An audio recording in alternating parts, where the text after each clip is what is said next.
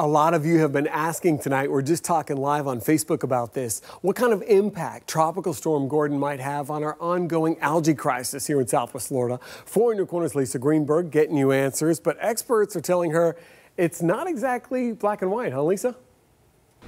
Well, Patrick, an expert I spoke with today says that the winds from this storm could help push the red tide off the coast of Southwest Florida, which sounds like good news, right?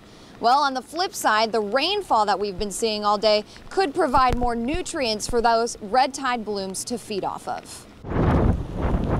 The whipping winds and widespread rain making business a little slower at Michelli's on Matlacha. Less people are coming in. But staff say something else has been keeping customers away from all of Southwest Florida. The advertisement of the red tide along with the blue-green algae. Server Heather Davis says she's seen dead fish like these wash up along the beaches of Matlacha. Not so much near the restaurant, but her coworker says it's still putting a damper on business. They hear waterfront and they just think that we all have, bad water. So with Tropical Storm Gordon bringing rainy, windy weather to Southwest Florida, will it help red tide or hurt? Dr. Greg Tolley of FGCU's Department of Ecological Sciences says the answer is complicated. With bigger storms or with series of storms, there's been some at least preliminary link to keeping the red tides around longer or making them stronger. But Tropical Storm Gordon is a small, quick-moving storm, which makes predicting its effects even more difficult. So let's start with the bad news. Anytime you have large pulses of rainfall, you worry about extra nutrients coming into coastal waters. And red tide feeds off those nutrients. On the brighter side, the fast offshore winds could push the red tide, or at least its stench, away from the coast. Move the red tide maybe a little offshore, keep the aerosols offshore for a couple of days